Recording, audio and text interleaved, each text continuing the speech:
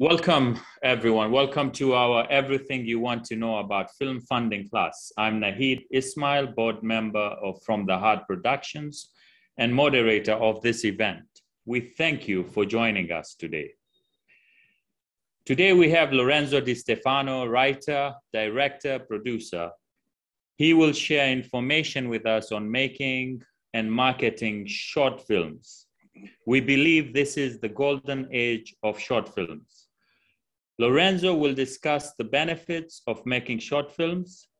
We have a list of questions that we will ask Lorenzo, and we are also open for your questions. You can put your questions in the chat bar, and I will ask as many as possible for you. Before we close, Carole Dean will share a great Hollywood story with us. You will get to guess who you think is the actor that was discovered for his smile. We will give the first two people Carole's 3-hour How to Fund Your Film class as a gift.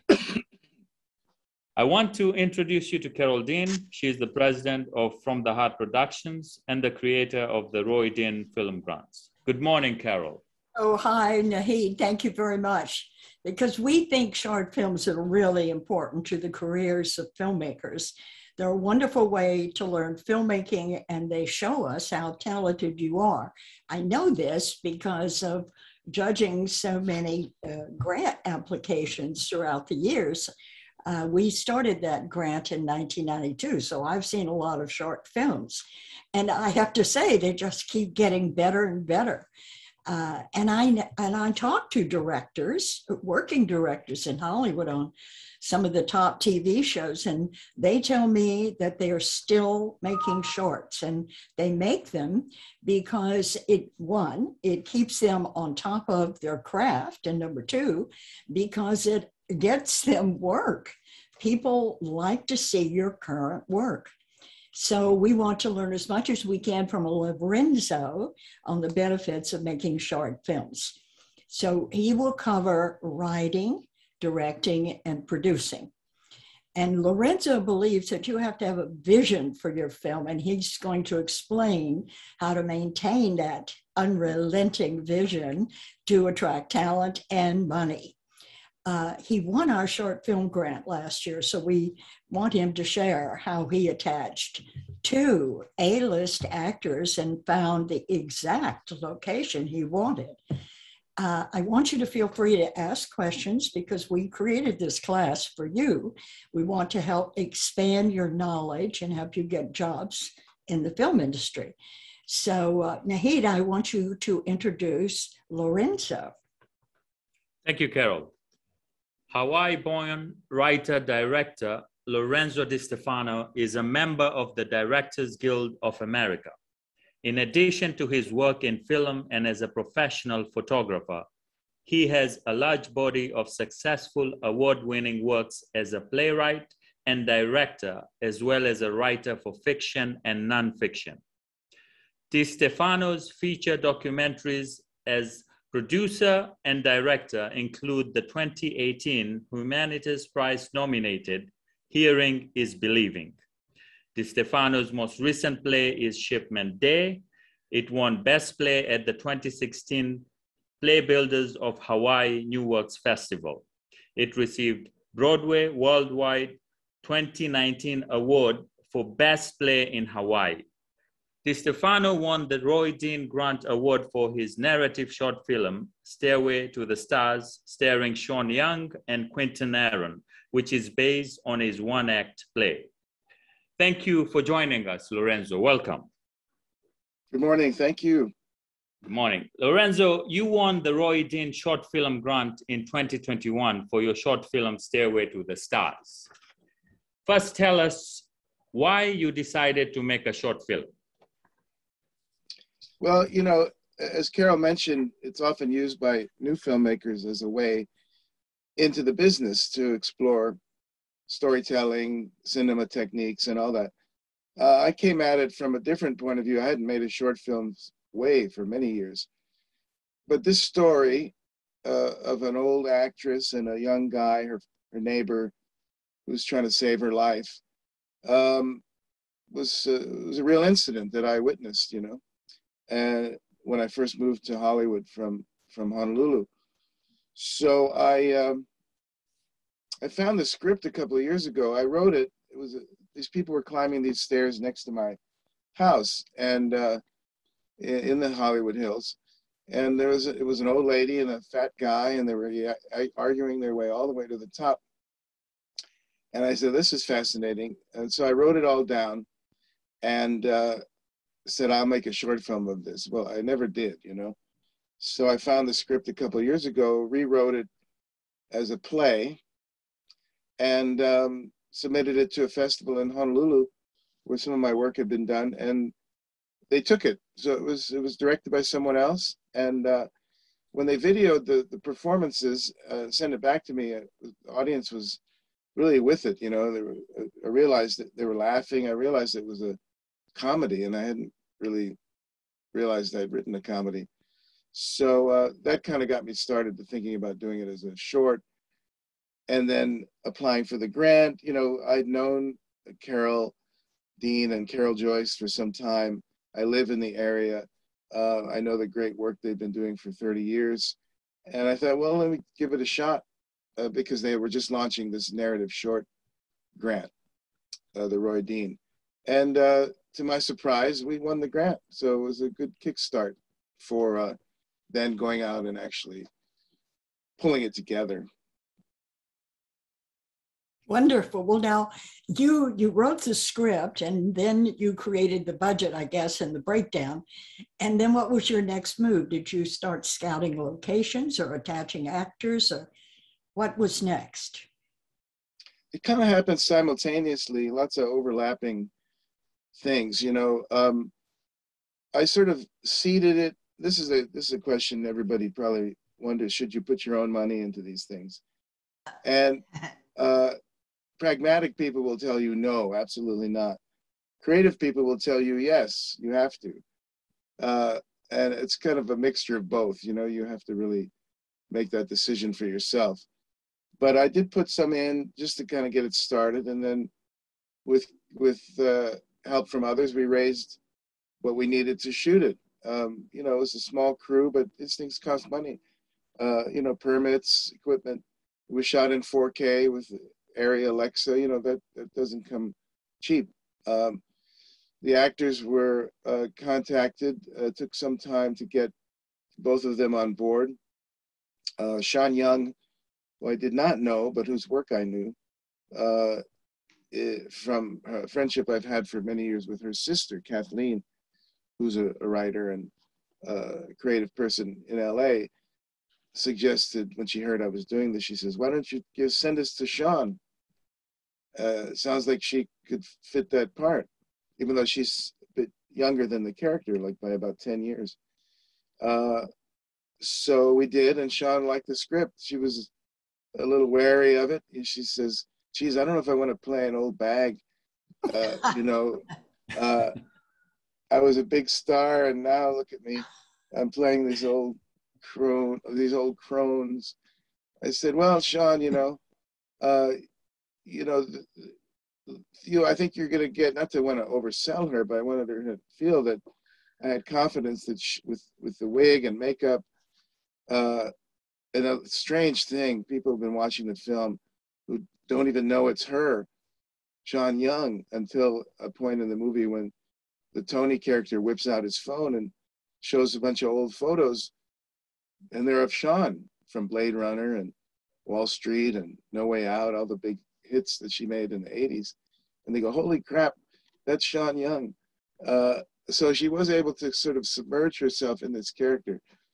Quentin Aaron, you know, I wanted a large guy. I wanted a African-American or Latino actor. I wanted to have this white lady, man of color situation.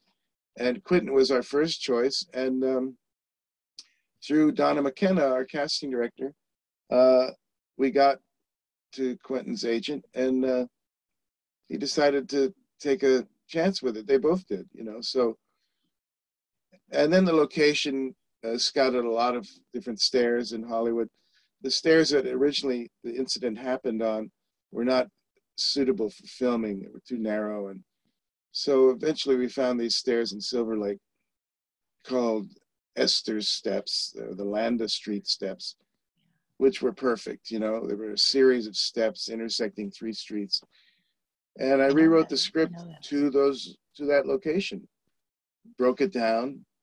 You know, it was shot over a 4-day period, 3 of which were on the stairs.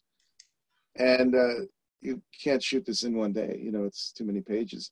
So we plotted it out, we rehearsed it ourselves, and then the actors joined us pre-shooting to walk the steps. And they were also somewhat daunted by the physicality of it. You know, this is a really rough shoot in a lot of ways. Anyway, so I broke it down into 3 days. You know, day 1 is from here to here, day 2 and day 3. And it went very smoothly. It was unbelievable. It could have been chaos, you know. We shot it in script order for the actors and for me and for the crew. And it came off. That's amazing. Amazing. Lorenzo, a question I have. How did you get 2 A-list actors, Quentin Aaron and Sean Young? This is an incredible achievement. Well, like I said, it was the friendship with Sean's sister that got that started, you know. And then Sean lives in Atlanta. She came into LA for some things, and Kathleen arranged a lunch with us out in Malibu, and I drove down from Ventura, and we had lunch, and she had read it by then, and of course she wanted to meet me. And you know, it's tough for an actor to put yourself in the hands of someone you don't know, even if the script is terrific, and you know, can they direct, and what are they sensitive to your needs as an actor. But apparently the lunch went well enough. I thought it went great, but you can't force people, you know. They're certainly not doing it for the money. I mean, they both got paid, and you know, and it was affordable to me and worth their time to come and do it. So that was great. It's a great affirmation for a writer that actors turn on to your work. Quentin Aaron, as I said, came through casting director. And he was my first choice, and we got him. So there was very little compromise there. Once that came on board, that helped to attract the crew, because they want to work on something that's, you know, going to get seen and it's going to come off. So that's how it happened. And that would help their careers. So, but you mentioned Donna McHugh is McKenna. McKenna. So would you recommend her as a good casting agent for? Very good. She's out of New York, done a lot of work. She actually had done some things with Sean before, and she put us in touch with Don Landrum, who's an agent in Louisiana, which was where Quentin was living at the time. Quentin is from the Bronx. He lives in Nashville now, but he's an itinerant actor. He moves around where the work is. But Don Landrum read it, and you have to get on people's good side, you know, with this stuff. And they were the kind of agents that I like. You know, they weren't obstructive agents. You know, big actors have a firewall and in front of them, and you cannot get to them unless they say, make an offer. Well, sometimes you can't make an offer. You know, you don't have the money to make an offer. Even a short film, you know, some of the other actors we're looking at were going, well, that's $10,000 a day. I say, you're crazy, you know. So you find a way, you know. And I was at some point ready to make it with complete unknowns, hoping the story would sell itself. But, you know, it is a star system. And much as I don't like it sometimes, you have to realize it's a star system for a reason. Exactly. But working with you went through the agents, not the managers, right? In Sean's case, it was a manager and a personal connection through her sister. In Quentin's case, it was an agent, yeah. Okay, because I've heard sometimes the managers, and I know from my son's career as an actor, that managers really seem to look at the life path and what's good for the actor, where agents only want to know what's the bottom line, how much money, right? I think that can be true, yes. And if you have a personal connection, all the better. I mean, you know, I've heard stories where people take a script to a funeral to try and get it to somebody. It's like, oh my God, I mean, how desperate are you? And, I don't know how well that goes over. But, people have tried everything in this business. It's a disease, Filmmaking is like a virus. You have to become infected willingly, and then hopefully survive the process, because it's really not for the timid, and your viewers, from the heart people, know sometimes you go, geez, do I have it in me to go down this road? Now, I've been down that road a lot, so I've answered that question for myself long ago. But you still have to be careful, because you could get in serious trouble. Right. No, tenacity is the backbone of the filmmaker. They just have to keep going like that Energizer buddy. You just can't give up. It's a total commitment. So I remember when I first talked to you about your Stairway to the Stars application, and I started listening to you, and you had everything memorized. You knew every scene and the dialogue and the look you wanted and the energy and the emotion of the film. I felt that you had this unrelenting vision of the final film, and you were determined to achieve your vision, period. I know that you were very picky on who you chose for all of the jobs on your cast, your music, your color, your editing, everything. You were very careful to get the very best. So what I want to know is, how do you get to that place with the film where it's part of your DNA? Well, you have to become one with it. I've done a lot of theater, and I've been through the mill in terms of when things get tough, you got to be the calmest person on the set. You have to be almost a Yoda-like character, and let the tension and everything be absorbed by the people around you, the assistant director and what have you, because you can't really show that. We've seen very recently what happens when people in power lose it, and we won't make any direct references, but we know what we're talking about here. People of huge power that really are not equipped to handle it. And there is a certain amount of power involved in being a storyteller, especially if you're a writer-director. Sometimes people don't trust, producers especially, don't trust writer-directors because they figure they're too in love with their own words. When Sean and Quentin got on board and we did some Zoom rehearsals with them, and then later when they came to town and the few days we had with them before we shot, I had to be open, to script changes, not huge ones, but mostly from Sean. I was a little worried. I said, oh my God, she's going to come down on the, now that I've hired her, she's going to bury me with all these changes from a movie star point of view. And she wasn't, she was coming at it from the character's point of view, and a few things I said, no, I don't want to change that. But a lot of things I did change, and all for the better. So, you relax around people, you have to be personable. The DNA thing, it's sort of irritating to have someone with so much passion in the room, It's like, oh my God, ease up a little bit, But until you can ease up, you really have to be the voice of the project, And everybody's different, some people are uncomfortable with that kind of control. I try to keep my eye on the finished product, the vision of the thing.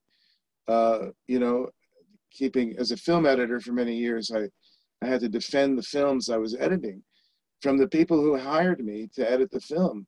They could have fired me, in 22 years of film editing, I never got fired. I came close a couple of times, but I got advice from some veteran film editors that I met and who counseled me, and they said, if you get in a tight spot, you have to defend the movie from these people. The people who hired you. The producer pays you, and the director, you're there at the director's behest, and it's you're the guardian in a way. So I learned a lot from editing about writing, about politics, about, how to hang on to a vision of something, and to make the film a living entity, to be protected, because film's very fragile. It's an unnatural, filmmaking is not a natural process. Documentaries, maybe a little more so, but even then, this goes against nature, to try and harness these forces and put them together. That's why filmmaking's so tough, and why so few films really come out great, because you're running up against a kind of wall of reality. It's almost like, is this really supposed to happen? You're forcing it, but there's no way around it. You have to go through that kind of cauldron, that crucible, to come out the other side with something hopefully worth the trouble, Yes, some good story. Totally about story, in my belief, yeah. Lorenzo, what do you think are important traits of a good director? Well, it depends who you ask. I mean, some actors would tell you a director who says nothing. Leave me alone. Let me do what I do. Others say, I need help. You're not giving me enough. I worked on a TV series called Life Goes On for 4 seasons as the supervising editor, the producer. I later directed for them as well. And every episode had a different director. They'd come and go. It was interesting because a series like that, the actors are, Patti LuPone was in the series, Bill Smitrovich, and very experienced actors. They don't want to be messed with too much on a series. They want to explore, but the characters are set already. And a lot of directors come in and try to, they have 8 days to shoot an episode. And it's a tough job because you have to fit into what's already going on in the series, but hopefully make it your episode, And a lot of directors come and go, very experienced people. And some of them didn't seem to understand actors too much, but they had made it in the business just by their efficiency, They know how to shoot and get it done. They make the day, as they say, make the day, 5 pages, 6 pages, whatever it is. And their direction was very minimal. Like, you hear this a lot, give me more or a little less, or, quantify, I call it quantifiable directing. Woody Allen, Altman, these guys, they don't say much. You interview actors who've worked with these people. They say casting is 80%.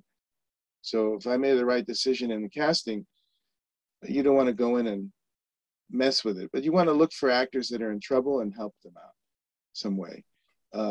Find the answers together. I'm not, I learned from primarily watching Jonathan Miller, who was a wonderful English stage and theater director, who directed 2 productions of a play of mine called Camera Obscura, and one in Seattle Repertory Theater and one in London at the Almeida Theater. And I was there for both of them, and I learned a lot about directing actors from Jonathan, who died a few years ago, fantastic guy, who observed very carefully what the actor's first instincts were, and then worked with that. Didn't impose, didn't say, you sit here, you lift the glass there, I want it that way, I don't want it any other way.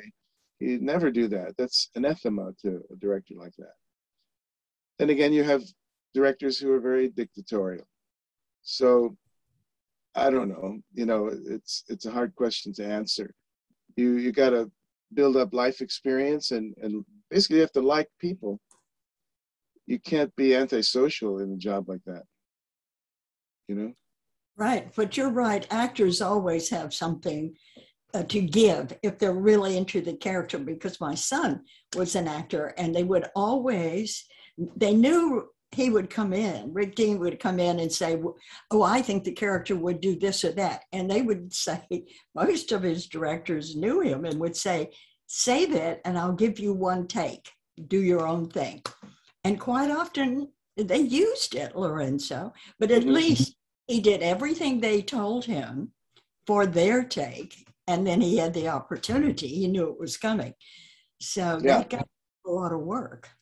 But I want to go back to some of the things you did on this film. I was really shocked when Carole told me that you were able to rent a house right on the shooting set, right on the stairs where you imagined shooting. I mean, that's like you created a visual and it all happened.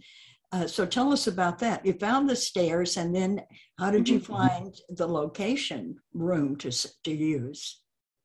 Well, you know, the stair. I lived in the Beechwood Canyon, Hollywood Hills for years, and I'd never seen a place like this. The Landa Street Steps, Landa, you can look them up, are very unique. I think there's others like that, but there's no street. The houses are on the stairs.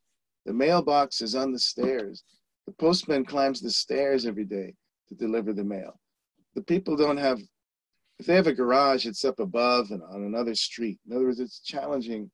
You got a piano or a stove or a fridge to come in, you got to bring that sucker down the stairs and into your house. So the logistics, I didn't want the neighbors to really get wind of what we were doing. Even though we had a permit from City of LA, which was granted, by the way, the day before the shoot. It's like kind of real nerve-wracking. Apparently they do that all the time. I said, God, you kidding me? A big movie comes in and they don't know till the day before.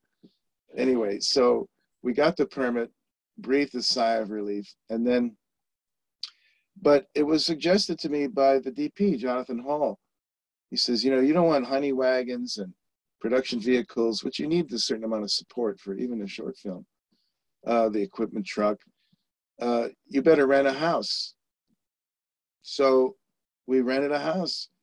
You know, we were on scouting locations one day, and a woman and her son came by, and they said, what are you guys doing? I said, well, we're looking to shoot a short here. She goes, oh, I live right over there. I go, and immediately we go, can we see your house? Can we use your house as a base? You know, we weren't going to shoot there, but we were going to keep our gear there and do makeup and hair and have the lunch break around there, you know, use their kitchen. And we paid them. They had just bought the house, so they needed a little cash to help with some expenses. Lovely couple with a young son, and yeah, they said okay. So that really saved us a lot of time and money, and lowered our profile to the point where we were just every morning we'd show up there and we'd leave our gear there and come back. It was so easy, you know, and it cost us less than it would have cost us to rent all the vehicles. And where would we have parked them?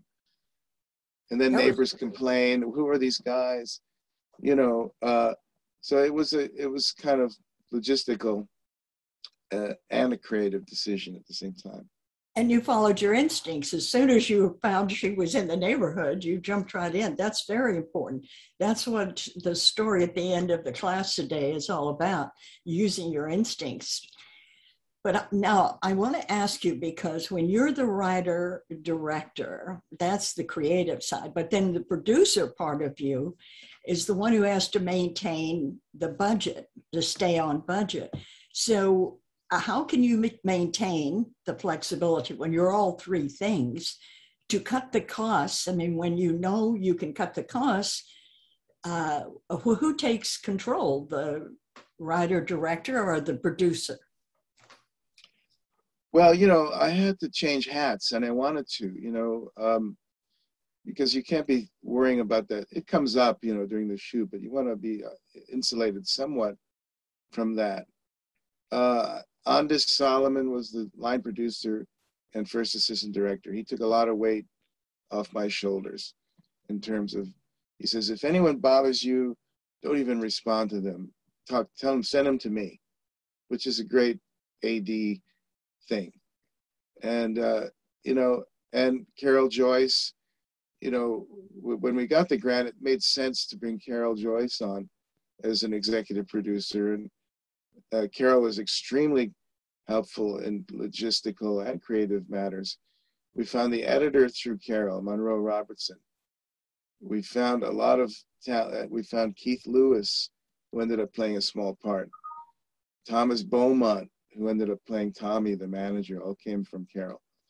The location of the apartment building on Cherimoya in Hollywood came through Carole and her contacts. So it was not any illusion that I am some kind of wunderkind who did it all. You need to have a lot of help. But you need to change hats. You know, when you're directing, the actors are going, hey, I'm right here. Focus on me, not on did the prop arrive, or, you know what I mean? They need to know that you're focused on them. And you need to shoot the movie.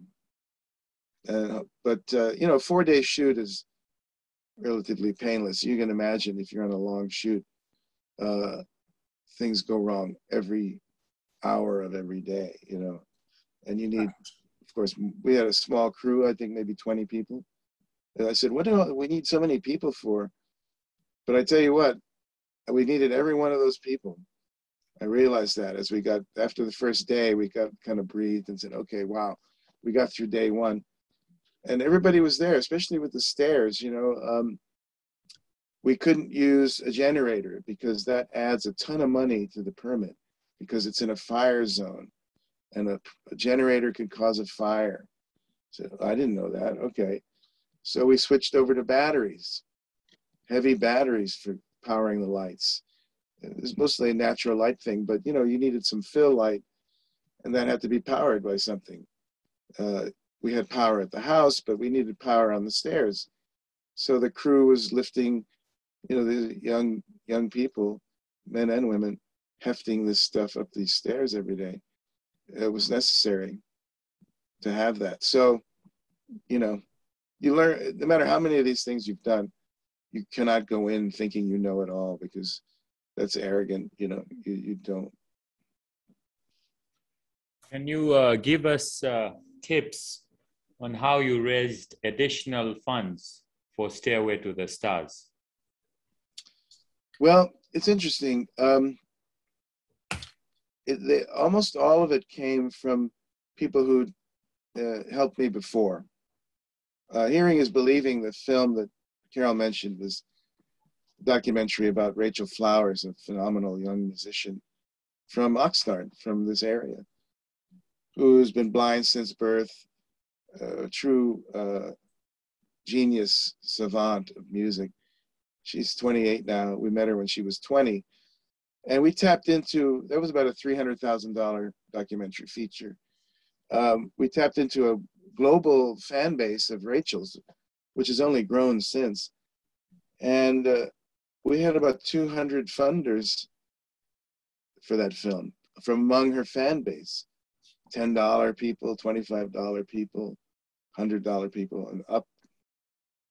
Primarily the funding came from one person who became an executive producer on that film, Patty Channer. But this one was, and I knew that was never going to happen again. That was a unique case because of Rachel Flowers and her beautiful nature and her large fan base. Stairway to the Stars is like just another short film, like, and you can't promise people big returns. There is none. You know, you got to be willing to throw away that money just to make the piece. We're exploring ways to monetize short films, but I'll tell you right now, it's very limited. So these people who did come on board for the additional funds were people that trusted me, you know, from before, from several from Hearing is Believing. And it's gratifying, you know, to know that when they see you walking down the street, they don't cross to the other side to get away from you because they know you're going to ask them for money again. They came willingly on board. I had to ask, of course, to let people know what I'm doing and say, and I never asked for any specific amount, ever. I'd say, listen, if you want to come in, here's what we're doing. That way they don't feel obligated, you know. We did have a crowdfunding page on We Did It. which is the platform that From the Heart uses, among others. I had never used them before, but it was successful. I think we raised about 14,000 on that, tax-exempt contributions from people, from $50 up to, we had a $10,000 person come in on that. So yeah, it was a very mixed bag. Great. Well, and we barely got through production on that. You know, we fell short in post, which often happens. And I had to make some decisions about post-production, changing some priorities around. So we just couldn't raise the rest that we needed. So but we finished the film. We got a great sound mix out of my friend Gary Bourgeois and Jared Orlando at South Lake Audio in Burbank. And they did that for me as a gift, you know. So these are relationships that go back, you know. New filmmakers, it's harder, I think, because you don't have a lot of connections. You can't rely on that kind of network of people. But if you've been doing this for a while and you haven't burned too many bridges, people will help, you know. This is very true. And that's why the film grant, I love the film grant, because we give goods and services with the grant, which is really important because it's introducing people to the Hollywood the best people in Hollywood, in my opinion, who really have a heart, who love independent filmmakers, who take good care of them, have decent prices, but most important, they care. They care about filmmakers. And so getting to know the right people is the first thing for an emerging or even an established filmmaker. If you're switching over from docs to features and you want to do a short, it's who you know in Hollywood, definitely, I think. I think so too. I mean, and you know, that's why when you talk to people in Hollywood, they're always looking over your shoulder at who else is it coming into the room that they may be better placed to give their attention to than to you. You know, you see that a lot. But right. I think we had some help from, was it Richard Kaufman? Yes. Right? Who's one of your, what's the name of his company? Film something? Film Tools. Film Tools. We bought a couple of big drives from him. David Rakeland did some consulting with us early on. Dan Chapman did our poster, a new poster for us, who I knew separately. I knew Dan through his brother Emmett. And so, you know, these overlaps.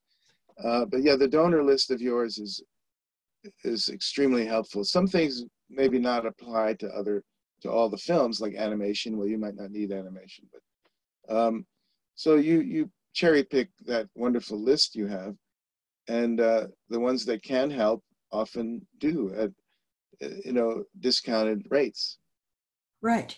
This is very important. I recommend always that you go to our list of donors and look. There's some in New York and some in LA, and go through them for what you need, because I've been through a lot of potential sound recording, for example, or editors or a color correction, and found the people who I love. And these people have been donating to the grant many times, 10 years, 15 years, 20 years. So they are cherry picked for you. I recommend that you call them, get an estimate, tell them who you are, introduce yourself, say you saw them online at From the Heart, and see what kind of a price they will give you. When I ran the film company, when people would come to me, they were doing their budgets, and I would always give them a price for the budget. And then I would say, when you have the funding, come back to me and I'll see if I can make any special improvement on that. So you always make the best deals when you've got the money and you're ready to write the check the same day. Know that in Hollywood, right, Lorenzo? You found that? Well, everybody likes to get paid, you know, and various people have different levels of flexibility, you know. But yeah, I'm not sure where we are in the script, but I was looking at the clock, and make sure you have time for people who have any questions. Yes. Whatever you guys want to do, but I'm here for you and I'm enjoying it. Yeah, we can go to the audience, the questions, and actually this one will tie in with one Falgun Jain is asking. Why do you think filmmakers should make short films? And then someone like Falgun is asking, they've never done one. Where do they start? I know Falguni Jain. She's a lovely young woman from Maharashtra, India. Hi, Falguni. Are you there on camera? If not, hello. Well, Falguni's a writer. I just read a short story of hers called The Cursed House. And if she has aspirations to make that, maybe that's what she's talking about, that particular short story. A real chilling, wonderful short story, kind of Edgar Allan Poe influence, like The Telltale Heart, You just have to pull in the resources, and it does take some money to do it. But then I often wonder, could I have done Stairway to the Stars for nothing? And the way it turned out, I think the answer is no. I could not have. Those actors fall away really fast. The actors go away, the high-end camera goes away, you shoot it with an iPhone. You start to diminish your expectations. The key thing is the story, so you don't want to get too caught up in the technical aspect of it, like you're going to shoot with the best cameras and lenses that are out there. You have to, at some point, reduce your expectations. The last thing to go is the story. So whatever it takes. Yeah. Exactly. So a good question from Chelsea, Kenya, and she's asking, did you have a festival and distribution strategy for the film? If so, how did you select which festivals or channels? Asking as someone with two very different shots in pre-production. Well, I don't think you choose the festival, they choose you, The strategy was familiar with festival outreach. Film has been submitted, so we're waiting for some answers. That's perilous, though. You have to have a thick skin. If you don't get in, you wonder, why didn't they take me? It's almost like a love affair. You get all dolled up. You go to the dance hall and no one wants to dance with you. Say, what the hell is happening here? I thought I was pretty attractive, Say, no, not this night. Nobody wants to dance with you this night. You have to be able to weather that kind of, writers, if you're a writer like I am, when the pandemic hit, people said, how are you doing? I said, hey, I'm just doing the same thing. I'm used to being ignored. I'm used to being isolated. So it's certainly not to minimize it or anything, but it was not a big shock, that suddenly you're all by yourself. So the strategy is, well, be careful. There's a lot of crappy festivals out there, I must tell you. There's a lot of people being used to make money. Filmmakers full of hope and ambition, would-be novelists. There's a lot of predators out there. They may not think of themselves as that, but I see them as that. Can you go into the specifics of that? Like, what do you mean? What do you mean? People that take advantage of you. They take big fees to give you advice and you know what I mean? Not that entry fees on festivals vary from $10, $15 up to $60, $70. 90, 100, 130. Right. If you do your film and director, no, but you want to do your film and director and first time director, you have to do all three of those, don't you? Well, not really. Those multiple categories, that's the ripoff right there. Well, but don't you have to do all three to get one? Just enter one category. Is that what? Chelsea? Is that your name? No, I'm Mariana. Oh, no, this is Marianne. Oh, hi, Mariana. Mariana, the Invisible Children of LA, about young children that are homeless. Uh-huh. Yeah, we've won a lot. Be careful about these multiple category things, because that's basically, you may say, okay, let me enter 3 categories. Well, suddenly you've spent a couple $100. Exactly. And I wouldn't do it. Well, first of all, judge the festival itself. If you go to Film Freeway, which is where a lot of people enter, you see how long has that festival been there? 1 year, 2 years. Okay, it may be good, maybe it has good people. Do your research, you know. Don't just jump on though, because festivals are money-making things. They make a ton of money on entry fees. And I never enter in more than one category. Short film, that's it. No director, no actor. But what if just you're a short film. first-time director and you're a senior? That's Doesn't matter. a sure winner about a topic that everybody in the world loves, the most immoral topic on our planet. That's the most immoral topic. So people are, you know what I'm saying? It's the most shameful disgrace, homeless children.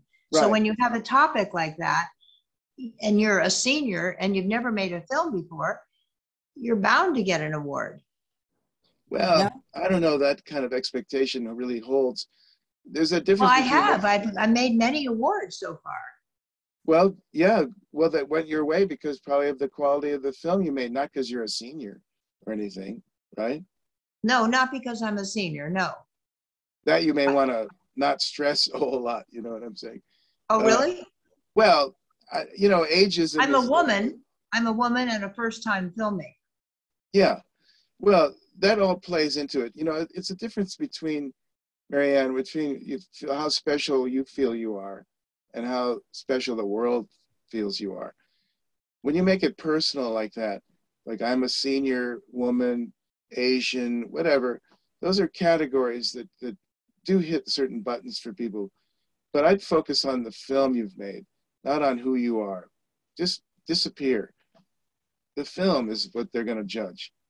The cult of personality is elusive and dangerous. We've What seen is, that. wait, the person's The personality? cult of personality, you know, selling yourself. You have Michael Moore, who's out there up front with his movies. He's been very successful with that. And he does it very well. That's who he is. He's cultivated that cult of personality from the left point of view. You got people on the right doing the same thing, but it's about them, and it's about their story, their message. But for everyone else, I didn't want people to look at my work and notice me particularly, No. but to notice what I made with my friends, with my colleagues. So be careful of those multiple entry fees. They'll kill you, you know. Uh-huh. Yes, my That's daughters the already have predatory disowned nature me. of it. My daughters the- have disowned me, and we're all close. This is my first birthday that they will not come to. I mean, we're not. I'm just gonna jump in. I hope we can move on to some other questions, maybe. Yeah, sorry. Yeah, sorry. time. Go ahead. Yeah, Okay, Anyway, let's. a hell of a lot of money. Keep your eyes Okay. open. Don't be gullible about Thank these you. things. Be careful. Thank you. Okay, was Loren, helpful. do you want to ask a question? I'll unmute you. Go ahead. Well, I did send one into the chat when we were talking about casting agents because I found this website, something like castingagents.com or something, and it said if you pay a subscription, then you're going to have access to A-list actors, publicists. And so my question was, is that a rookie mistake or is that actually legit? Just because I feel like such an outsider just from the beginning, just in the beginning of my career, and I just don't really understand how I would even approach A-listers from where I'm at. Well, I don't know that particular site, but it sounds fishy.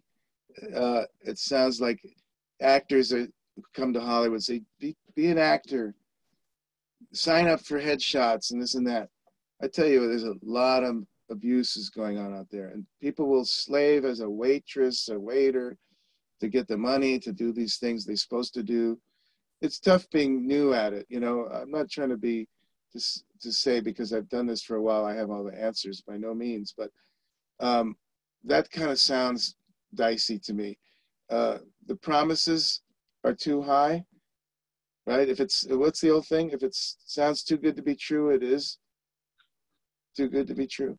You have to use your own judgment there, but believe me, there's plenty of people looking to suck money out of you in exchange for your dreams. And yet you have to do something, you know. It's hard. If you're not the most social person or you don't have those connections, it's a very tough thing. But you got to use your common sense and don't pull out the debit card too quick, you know.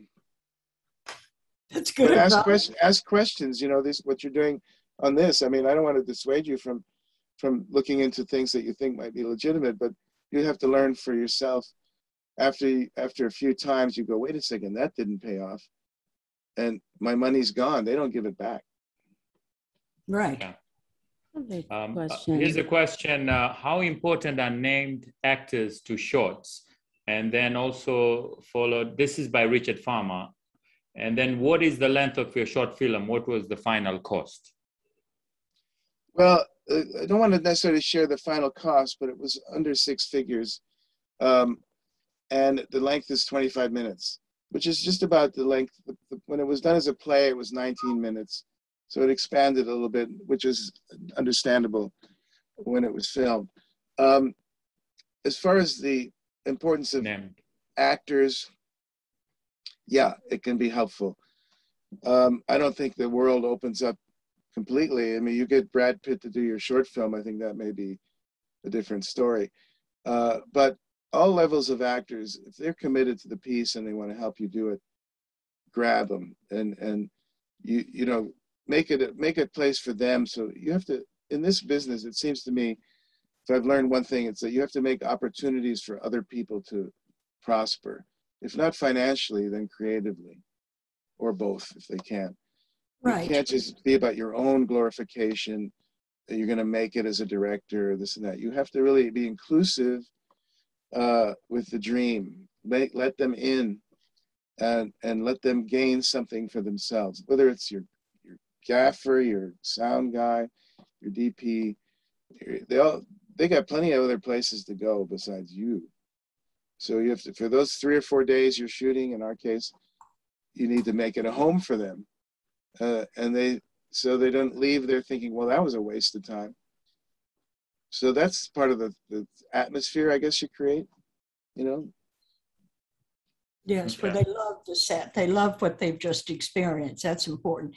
Now, do we have any more questions? Yes, one more that's very interesting from Roger Edwards. And I think Neil has one. I'll unmute you, Neil. Let's cover Roger first. I have a proof of concept short for a feature. How can I use it to capture attention of an industry professional who has a POD or can get project into development? Packaging it with established talent. Whiplash is commonly used as example of this. Whiplash, yeah, right. Well, there's so many stories out there about how people managed to pull that off.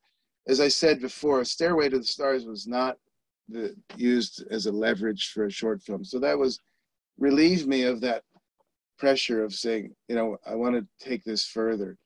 I just wanted to tell this story, and that was it, you know. I've never used a short film to leverage into a feature. So maybe I'm not qualified to answer that question. All I would say is there's a lot of, similar to that advice about festivals and casting consultants and this and that. You have to really have your antenna sharpened up here in terms of who you trust. Not to mention your idea is vulnerable to being ripped off, even if it's copyrighted, you know. But I don't know. I mean, Stairway to the Stars I'm going to be using to help with a feature I'm doing called Shipment Day, based on my play in Hawaii, but $1.25 million budgeted feature, which From the Heart is a fiscal sponsor on that one as well. And it's there, even though I'm an experienced filmmaker, you still need to redefine yourself for people. So either I'm from Hawaii and I know a lot of people in Hawaii, you still have to show them what you can do. So that 25-minute film will come in very handy for me in terms of funders and potential partners, crew people, to say, what have you done lately, Lorenzo? Because people want to know what you did last week, you know, and you need to be able to show them something. So it remains to be seen whether that will cinch a deal and someone will write a big check based on that short film. But it certainly doesn't hurt. No, I would think that would be very beneficial for you. It could be, yeah. Okay. Yes. Carole, let's go to one more question. I think Neil Kendricks, you had a question, right? I hit unmute on your end. Okay. Hi, hello everyone. This is kind of a variation of the question I wrote in the chat. I was wondering if you might be able to give us or share with us some strategies of how to craft the most effective grant application in support of your short film, whether it's narrative or live action or even animation. You know, maybe within that, if you could, if you have any insights of maybe common mistakes that we can avoid as we kind of develop our, you know, our materials to try to seek funding. Mm-hmm. And thank you for taking my question. Sure. Well, you know, the only grant I applied for this was from the Heart grant. I looked at some others. I think you have to see the suitability of your story and don't submit it where it's not going to be appreciated. You know, whatever platforms you're using to find grants. If it's a narrative, well, don't apply to a documentary grant, that's for sure.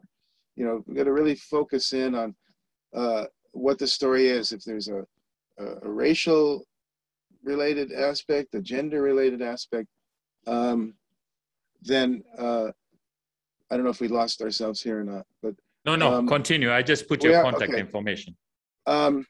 Basically, read the requirements very carefully, you know, in terms of what they're asking for, and just hone it down to the essential information they want. What is the piece about? Why do you want to tell this story? Why should they support it? I don't know if that's the only three things you should address, but seem to me those are the main things. I don't know if you agree. Do you agree? I do. I think you're absolutely right. My three things are story, story, and more story, Neil. Tell me a story, a compelling story. And Lorenzo, I was watching the Cannes Film Festival here in my house, which was great fun. And they had the only two people run Netflix there, and two people run Amazon. And both these were their teams that chose films. And they said, send us an email with your story. What's your story? That's what I want to know. Mm-hmm. I want the story, and then I want, who are you and why are you making this film? And if you're making this film to open the door in Hollywood, then terrific. That's a good reason. And if you're making it because you're attached to the subject matter in some way or another, that's another good reason. So you had a great story. You had carried that story with you for years. You could tell from reading the material, your passion. This is what I say. Put some passion in your project, man. Don't just put all the words on the page. Put your heart on the page. Tell me, who are you and why you want to make this film? That's what works with us. And I think it works with a lot of people. Yeah, I think, Neil, you have to convey that, you know, put yourself in their perspective. If you're being assaulted by filmmakers every day, they become the enemy, you know, even though it's your job to help people. There's a kind of, it's be like a waiter in a restaurant. I was a waiter. It's you rely on these people to make a living, but you always have some contempt for them for even coming out to eat, you know, because they have the money and you don't, or whatever. There's this management labor thing, this rivalry that runs all the way through society, the haves, the have-nots, the wants, and the people that have what you want. So you have to kind of empathize with their situation. They see so much right now. It's just like unending flood of people wanting help. Yes. Can't be easy. Carole, you can speak to this. No, it isn't easy. In fact, it's really very hard. It's something that you get very emotional about when you see all these great, talented people and you only have so much money. It's very upsetting. Yeah. It is, but the point is the passion, the story, the determination. We've had a lot of people win our grant that came back 3 or 4 times. That is what I say. Tenacity is the backbone of the filmmaker. And we always give consultations for everyone who applies, which is the benefit to apply. First of all, when you apply for a grant, you have to stretch out and say things that you may not want to say, because a lot of filmmakers are very private individuals, but you have to put your heart on the page because that's what we're looking for. So you do all that and then you don't win. Well, don't be discouraged. Get feedback.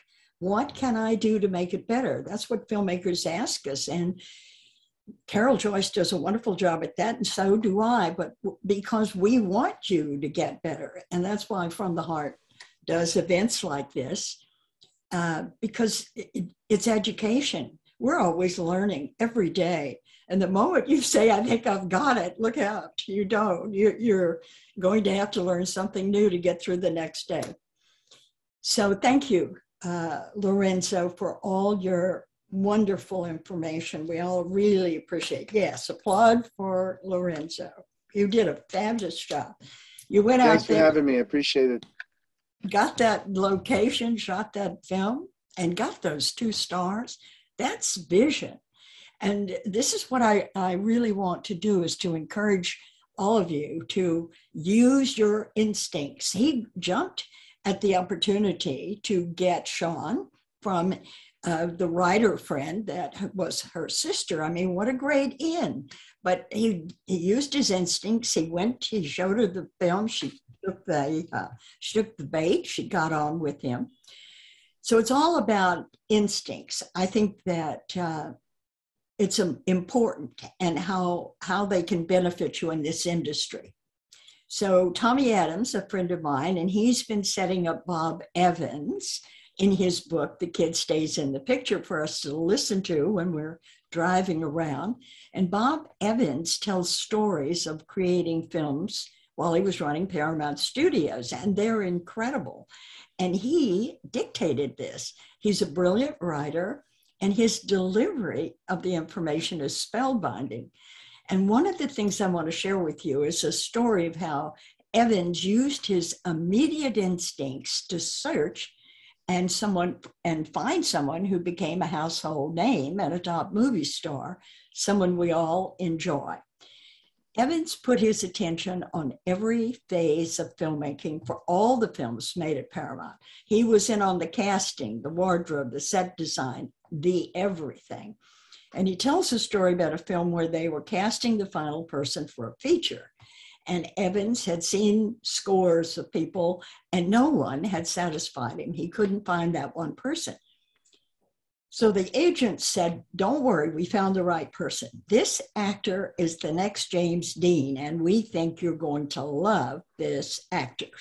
So when they showed Evans the scene, it wasn't the James Dean actor that he liked. It was a man who walked in the door, handed the James Dean actor an envelope, looked at the woman, smiled, turned around, walked out.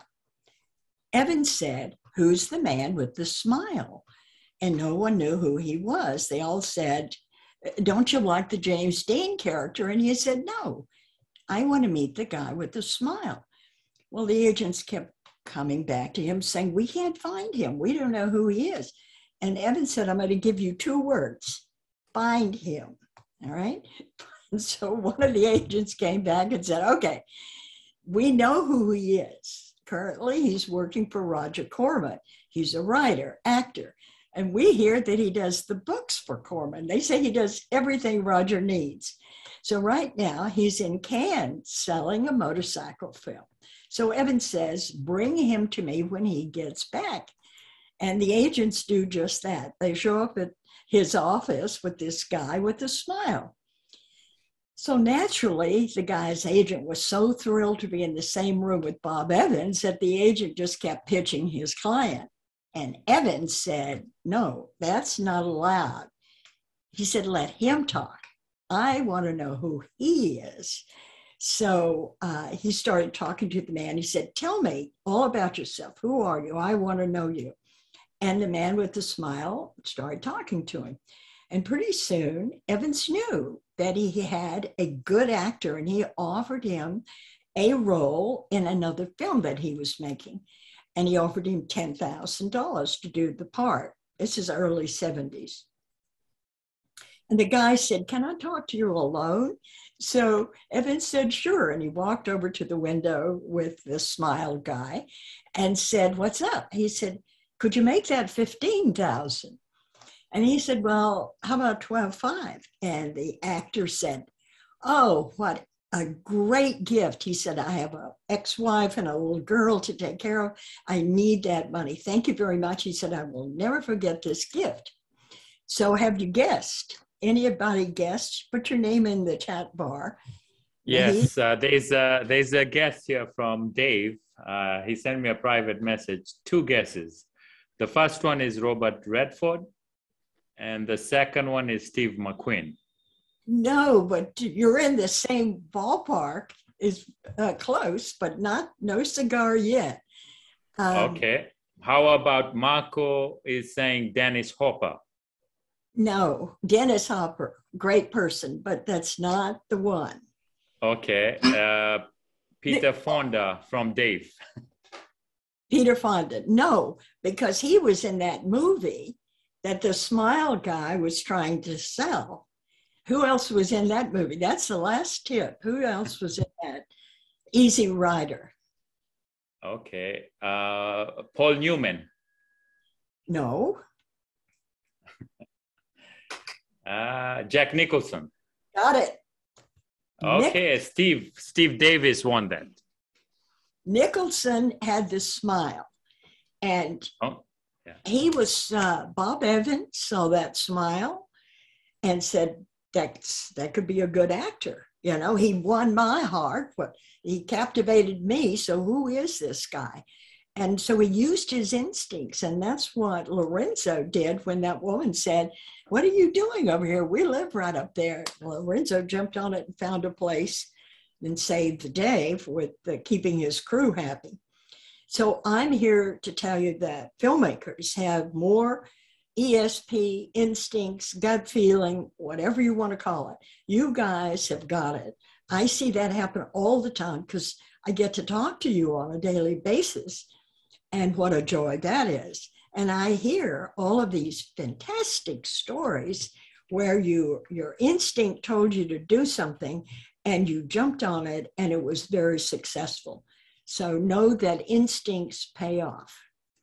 Thank you very much for joining us today. And the next class we're having, I've asked Tom Malloy, who is a co-owner in a distribution company, to come give us some tips on what distributors want for films. How do you reach and get to know people of wealth, your high net worth individuals? How do you find them? We're going to get some tips on that. And why is the American film market so important to go to? Those are good questions for Tom. So we'll send you an invite to that. And I wish you all easy film funding and lots of good luck. Thanks. Thank you, everyone, for joining. Bye. Lots of fun.